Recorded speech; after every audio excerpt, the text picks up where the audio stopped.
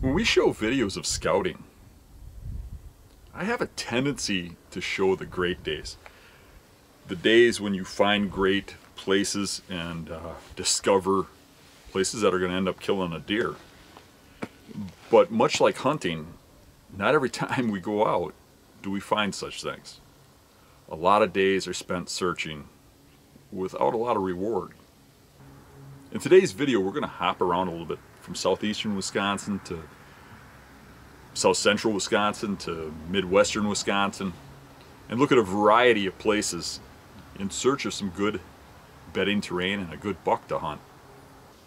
We don't always find great spots or great sign, but what we always do is learn from our experiences, and sometimes learning where not to hunt is as important as learning where to hunt and where not to spend a lot of time.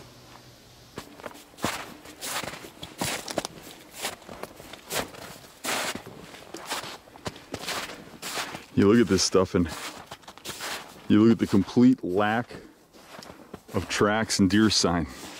I've walked a mile out here and I haven't cut one track, one deer track in an area that, you know, has been covered in snow, the same snow, for over 2 weeks. And over 2 weeks in this whole mile I've walked, not one deer has walked. That's interesting. You know, a lot of guys come out here and they'd see this. No rubs, or at least very few rubs. No tracks, no sign. They'd come out here at this time of the year and they'd overlook this area and think nothing of it. But what they gotta understand is deer migrate. They can't bed out in those cattails right now because they're deep in the snow and buried in water and everything else. And you know, what you gotta keep in mind when you see this is that this tree right here, from right up there, and that one until it died, I've shot probably between those two trees a dozen good bucks, a few trophy bucks. But you wouldn't know it by looking at the sign now. You kind of got to wait for the snow to melt and look at the actual beds, look at the trails going in there, and do that at this time of the year when there's no snow and there's no deer in here because they're migrated to food and cover. They'll never even know you were there. It just goes to show, with the lack of sign out here, that you have to look at the right time. You have to scout at the right time. Now I can look at this and I can see beds. I can see them through the snow. I can see the sign and stuff. But I've been around this so much and I looked at this so much that it helps me understand it. And even I have a hard time in it. I think anybody that's just starting out doing this type of scouting and hunting, this is a major issue they would have. They'd come out here, look at this now and say, I ain't hunting this. But there's still beds out here, there's still deer out here, there's still deer to be killed. And literally, I've killed a lot of deer out here, a lot of deer, and put a lot of friends on deer right here. And some pretty nice bucks. Quite a few of them are mounted on my wall.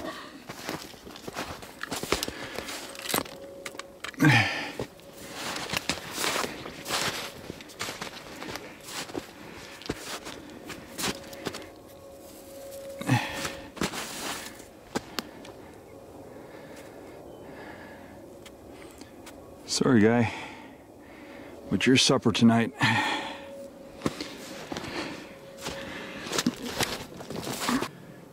How many of you guys still eat squirrels? Hunt and eat them?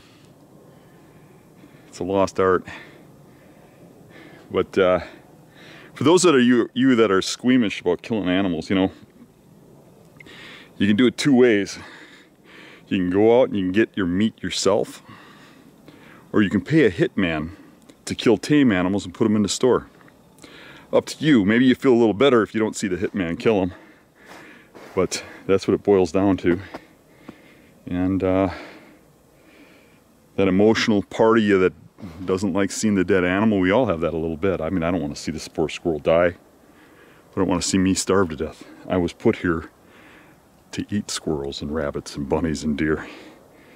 So this guy's going into the old gut tonight. Sorry, buddy, it's your turn. So now we just walked over a mile, probably a mile and a quarter out here and didn't cut one rub, one track. Now we get to this island where we looked at it on a map. This looked good. It has a little point off the end. But I want to show you as soon as I get on the island, well, look at this. All of a sudden we have rubs near the bedding.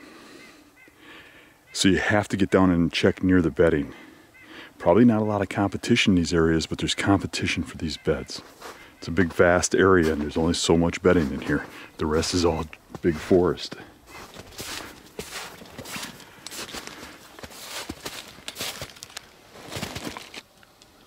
At least now, it won't be a lot of potatoes and a little squirrel. It'll be a lot of squirrel and little potatoes. Nice. I was just scouting a little point over there. I should have filmed it, but I didn't.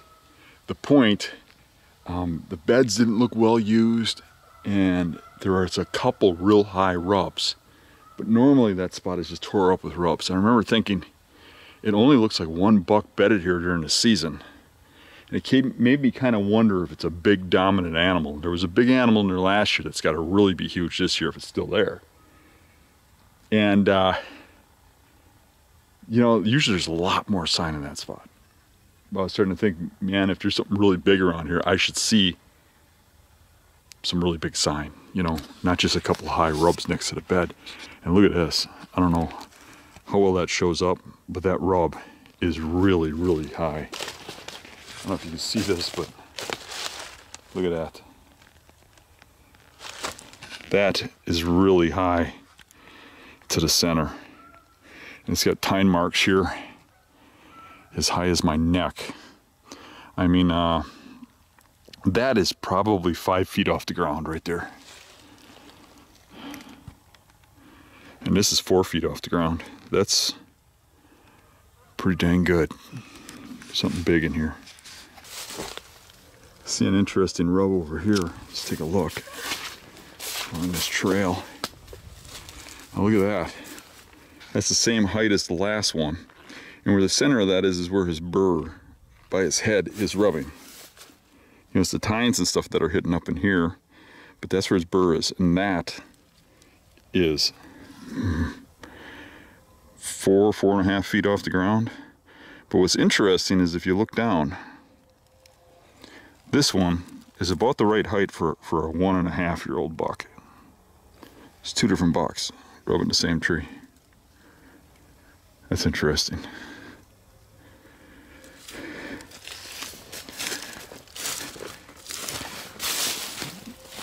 Here's where we're going in and out.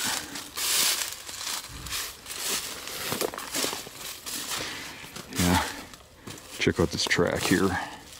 Look at that. That's a 4-finger track, and it's like 4 inches long.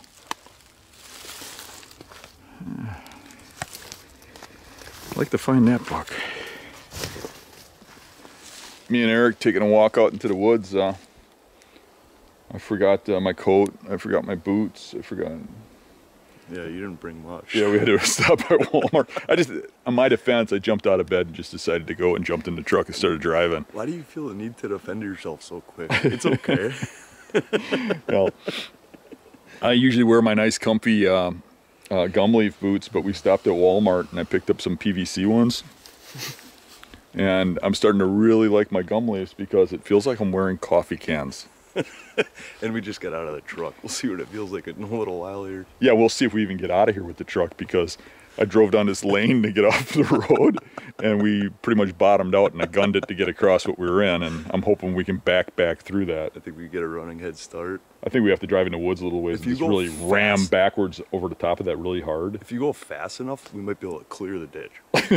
Right over the top. Yeah. Yeah. It probably is about time we ripped that muffler off anyways, because it ain't doing nothing. No, it's not doing much. It's just hanging out. Clothes hangers, clothes hangers have it tied to the frame. It's lasted for quite a while that way. I'm surprised. Yeah. Especially running through the ditch like that. Yeah. I got pulled over 3 times in the last 2 days. And none of them said anything about my muffler. Yeah. No No light on my license plate. Oh, really? Yeah. Yeah, your back bumper there too is a little rough. That's kind of hanging on by a thread too, isn't it? Yeah, I'm surprised they don't pull me over for needing a new Trump sticker. That one's wearing out a little. What did we tie it on with in Nebraska? It was twine. Yeah, twine. Twine is holding your bumper together. All right, we came back here because there's a beaver dam back here. We want to kind of look at the back side here, see what's going on over there for both bear and deer. And you know, that's what you're looking for in this big woods, is you're looking for openings in this solid conifer forest where there's food and there's transition and stuff. We got in a little ways here. This is the first beaver dam. I see another one up here. Right away we see a conifer trap for beavers swimming down there. You can see the framing of it somebody put there. So there's people getting back here, but back there is pretty remote. I'm really curious to see what's back there. What do you think? Yeah, let's take a look. We got that human trail up here. I don't know how far back that goes, but I wouldn't mind just getting in here. The pines look pretty open and just following without even going by the human trail. I think that trail was starting to veer off that way, which is good. It's a good starting point. Yeah, let's go. That's where we gotta look. So we started over by those pines over there, and we come along the edge of this swamp, and the tags are kind of lower, and we saw a lot of historical rubs, nothing fresh, and it was just a little too open, even on the edge of that swamp for me, and even the open woods over there. But when we got around over here, I started noticing a really thick stem count, and on the transition here, and we noticed that there's a heavy transition here of higher tags, and now we're finally starting to see fresh rubs. I mean, it ain't a big rub by any means, but it's fresh. I'd actually say it's probably a 1.5 year old buck at the height. Where that's at, I would say that's a 1.5 year old buck, so it's nothing that big of a deal, but at least we're seeing fresh sign again. But I'm thinking on the other side of these tags, looking at this, or even where these tags meet this thick stuff here, this could start looking good. Yeah, it's just it's too thin in here. And we found this rub right where these taller tags started to pick up. So. And as we were coming in here, we pointed that out. Right. Yeah. Right. So they're probably using this corner to kind of traverse through here. Does anyway, and then that buck is marking this doe trail. Right. I want to find some good sign coming out of there, you know, repetitive good sign, and then follow it back into bedding is what I want to do. Yeah, we got a long ways to go around here, so I think we should get into something. All right, let's rock. I just elevated across this river. What are you going to do? I'm going to start from back. Leap the whole thing. I'm getting out of your way. This is easy. I make it look easier than you did. I'm used to Ricky. Ricky'd fall in it. Yeah, we would have to get a helmet for Rico here. So this is the point where some pines start mixing with the stuff and coming out. It's not much of a point, but it's a point. And then right away, we got rubs again. So this is more like the 2-year-old variety. You see it busted a branch way over here, and there's some nicks on that too. But that's more up, you know, knee high. That's more 2-year-oldish. There's another smaller one over there. See, and this looks to me like this is a little more early season. I don't think this was done during rut. Well, you look around. That's a rut rub. You know, what were you just saying about why they're not bedding in here during rut when they make rubs? Because there's no leaves, right? So if you look at this stuff's going to start dropping leaves and dropping sign. I would be willing to bet this is thick early season. Yeah. Oh, yeah, really and early season, if this holds deer, they don't rub as much. Right. But there are a lot of historical rubs. That's what gets me. I mean, every tree you look at here has historical rubs on it. You know, this trail definitely has, you know, there's historical there. But this trail actually has rubs on it, so you know bucks are using it. And it's coming out of some pretty dense cover up here. Should probably follow this back a little bit. See where you're coming from. It's funny how this works, but coming through this really dense stuff out here, we started seeing a pickup of rubs coming up here. Again, they were mostly 1- and 2-year-old size rubs. But then we saw that there's a little rise here. There's a little bit of elevation, like a ridge. I bet you it's not picking up on camera, but we're up higher about 3 or 4 feet than the rest of everything else. It's just kind of a little ridge here. And from the distance, we were saying, I bet you there's some bedding up on this ridge. And we got up here and there's a lot more rubs. And there's a bed right here. Looks pretty well used. Dented into the ground. Obviously you can see it hasn't been used in a long time. That would have been an early season bed when this is all leaf cover, when this is just like a jungle in here. And lots of historical rubs around it, and there's one fresh one here. And this is the first one we're getting that has a little bit of height to it. I mean, it could be a 3-year-old deer doing that. Matter of fact, I'd be pretty sure it was. And on a pretty heavy trail coming in and out of here. Let's take a look at that deadfall, because when we get in this elevation, you're gonna see certain things that create the bedding. First thing I saw was this bush. I thought the way that lays out, you're probably gonna see beds around the bottom of it. But coming up here, I bet you that deadfall's probably got a lot of the bedding. Especially with that thick background, it'd lay over there and watch over here, you know? Nice white oak right up top here. Yeah. And this will all have cover. This looks to be an old cut. Yeah. Like it's an old cut. Didn't even notice, but turning around to the side of this, you start to see how high those tines come up.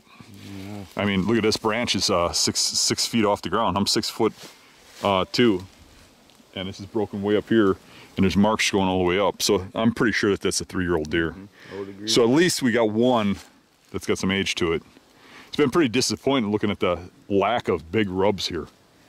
For such a big area, you'd think there'd be more big bucks. So let's see if there's any beds over here. This is where I'd expect something to be laying. You know, some of this stuff you can't really tell, but you know, a big buck's gonna bed with something to his back. Right in here is where I would expect there to be bedding. You know what though? This might have fell after season. There's still leaves hanging on it. Yeah, I don't see much. Seen maybe in there, but obviously not. Yeah, I think this might be fresher than we think. It's still got needles on it.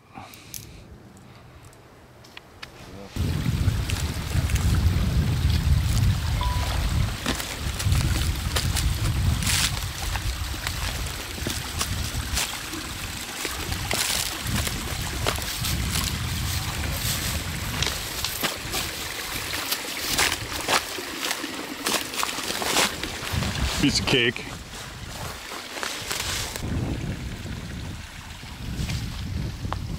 What you got here? Got a ladder stand. That's not legal. It's definitely not. It actually looks too like Been there a long time too. Look at this how it's growing up. Yep.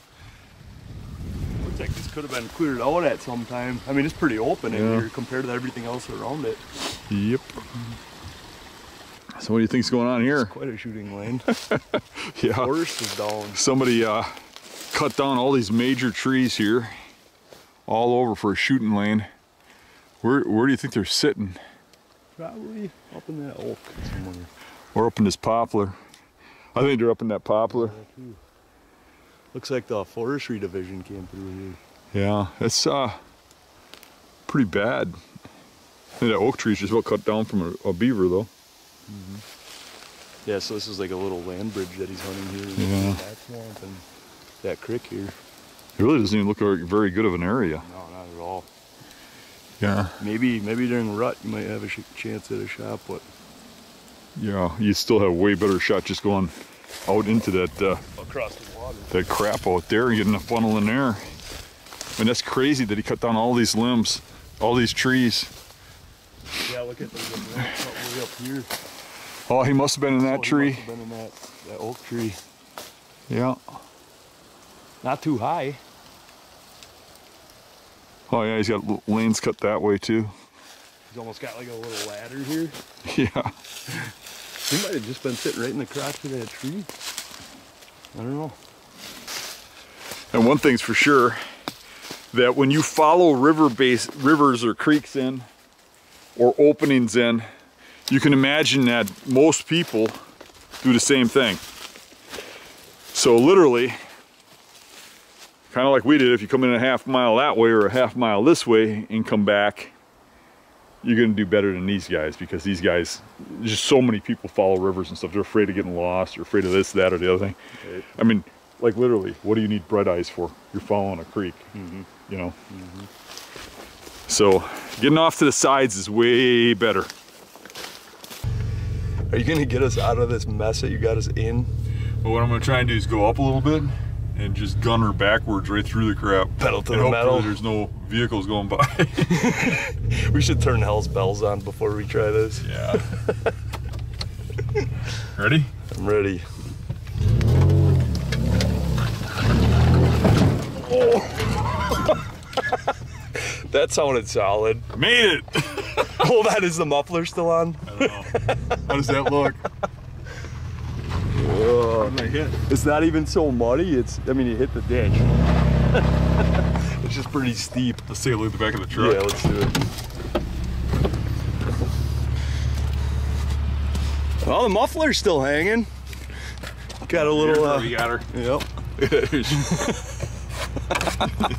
She's all intact. Good job. It's all intact. Oh, here's where I hit right there. Yep. It wasn't even that bad. Carol's sunglasses went flying off the dash. They're laying on the floor in there. Next spot.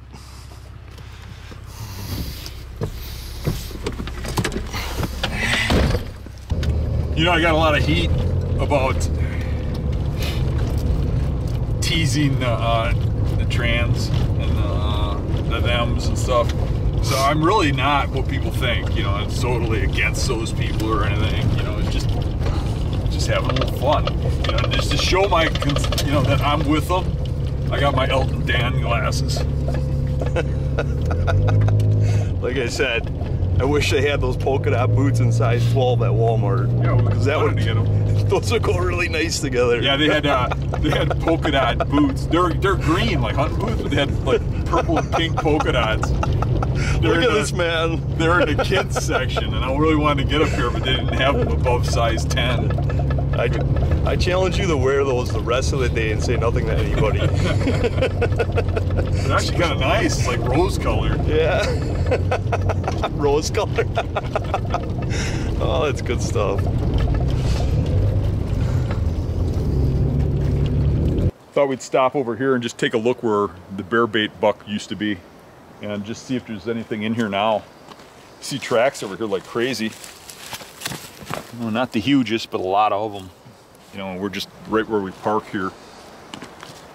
First time I came in here, we parked here, and I came down here, and this pond was full of frogs, and you see bear tracks all around the outside searching for the frogs, and that's why we started bear hunting here. I was kind of curious what brought you over to this area. Yeah. And then we're parked there. Found out the buck was bedding right here a lot, right in here. So the trails would be crossing right in here, meeting over in here. So let's just kind of. So he watched you come in and he watched you go out. Yep.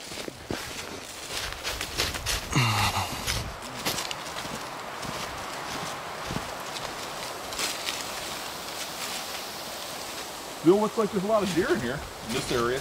A lot more than the area we're just in. Yeah, I would agree. See if the rubs are still open, you know, there's huge rubs in here when that buck was back. There's a rub right there. See it? This is that rub going there. Yep. So maybe they're still using it. Maybe we can find some of his old rubs. Look at that.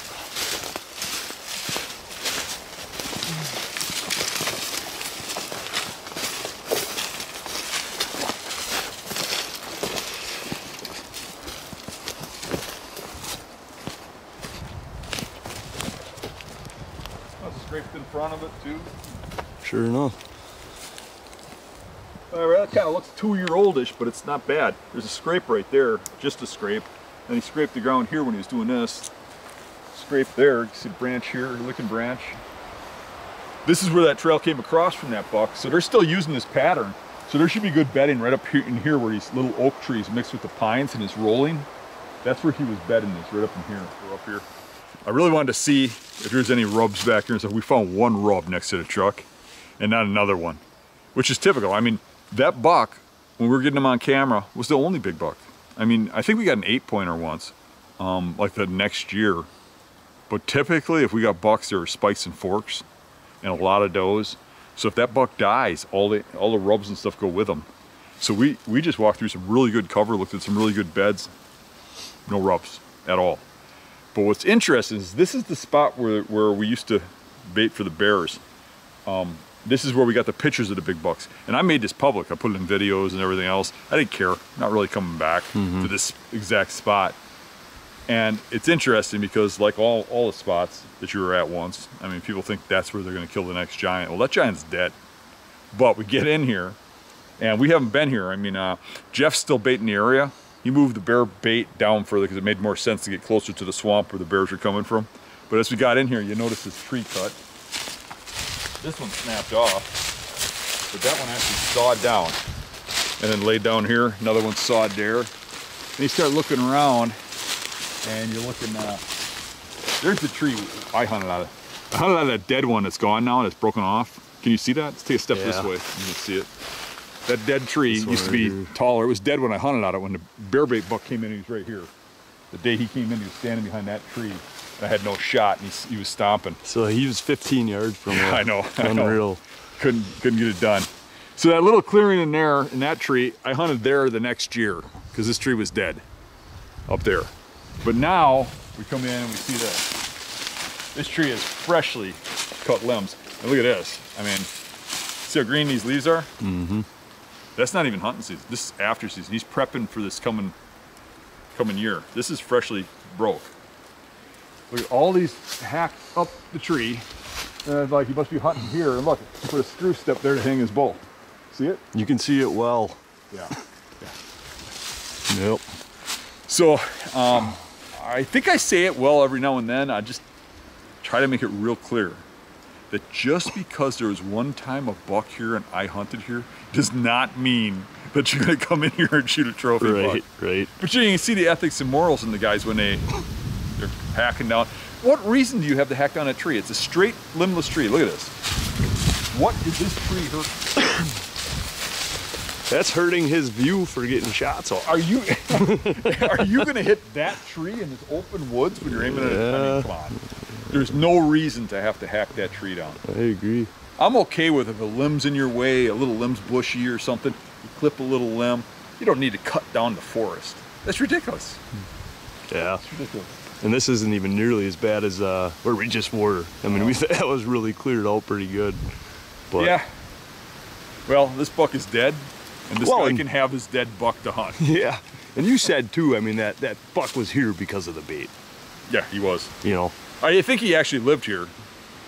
I do. Or close to it at least, but yeah. When he bedded right here, he bedded there watching the bait because he was watching the bait. Yeah, right. He was, I think from scouting, I think he was living where we were just looking, which is probably a quarter mile from here. Yeah, yep. Quarter, eighth mile.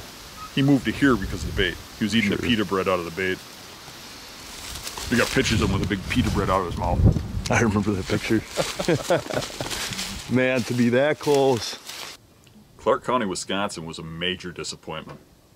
Me and Eric spent a lot of time and covered a lot of miles. And all the sign we found was old, of mature bucks. We didn't find fresh sign from last season of any mature buck in all the miles we covered.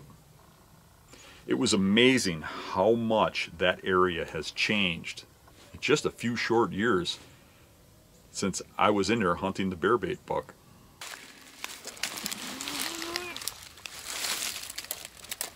This one's been here a long time.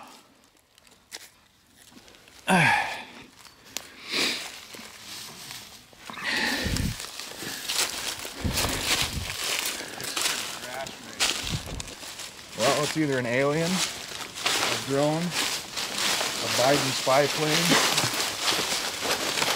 There's something in that tree there, hanging from a string that goes way up. Looks like some sort of electric motor or something. Like maybe it's off of a hot air balloon. There's a good bed there. It's a weather center. That's what I thought it was. See the the spoons spoons kind of maybe. It fell off of a balloon? Yeah, the balloon was tied to the string. I thought they were Dan's underwear at first. Wait till you see the underwear picture I'm going to show you. That is crazy. So there's actually a little trail, like almost like an old logging road or something. Yeah,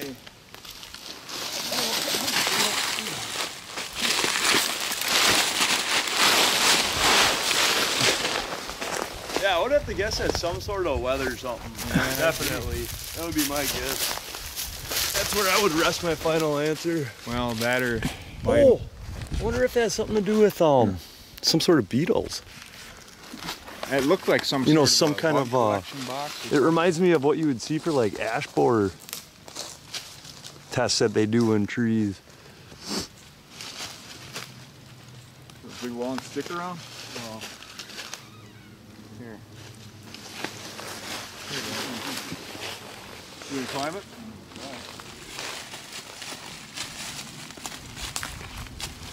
It's a little ways up there. Yeah. Especially with, you got a 12-foot drop right next to you. If I can get started, I'll be fine.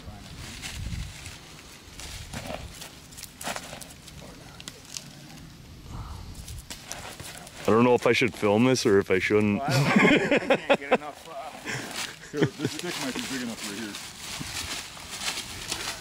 here. Yeah, that's like suicide, climbing all the way up there. If I was 50 pounds lighter and 20 years I was gonna say if you were 20 years old again.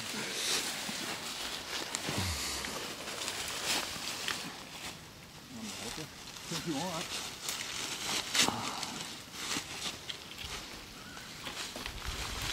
Just the string. Somebody probably wants that. If they have some way of contacting. There's some writing on it. There you go, pull.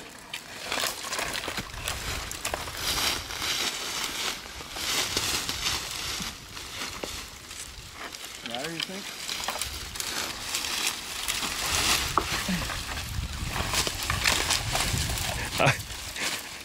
I saw a monkey in a tree. Battery, lightweight, internal power, set frequency.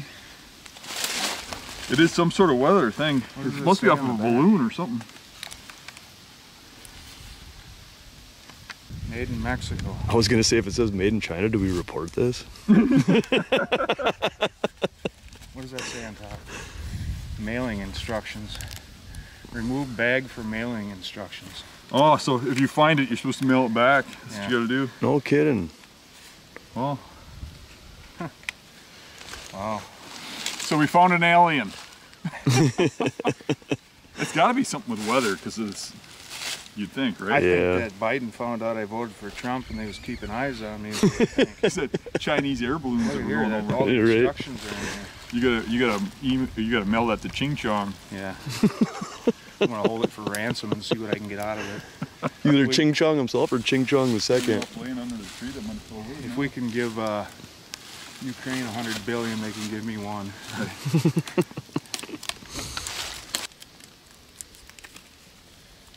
It's even weatherproof. It's got the envelope to mail it in. Yeah.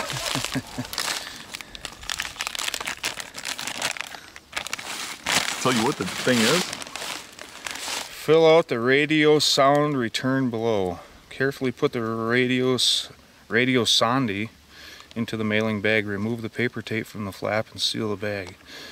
Mail at any post office to U.S. Bureau Carrier. Department of Commerce National Oceanic and Atmospheric Atmospheric Administration. Weather Service. It's a weather station. It was a weather balloon. Mm-hmm. That is cool. When you send that in, ask them if they're gonna reimburse you your 55-cent stamp. It's automatic. They pay it. Yeah, I suppose. It's Yeah. paid. It's government. We paid for it. Yeah, we already paid for that. We paid for this many times. Interesting. Well, cool. Can't find a big buck here, but we can find some shit we don't like. You'll have to let me know what comes of that. If they send you anything back, tell you any information or anything. Well, Our scouting did not turn up any great leads, and probably more so told me where not to hunt this fall. But that's important too. But at least we did lock down a great spot to have the Hill Country Workshop that everybody's been asking for. Hope you enjoyed the video. See you in the next one.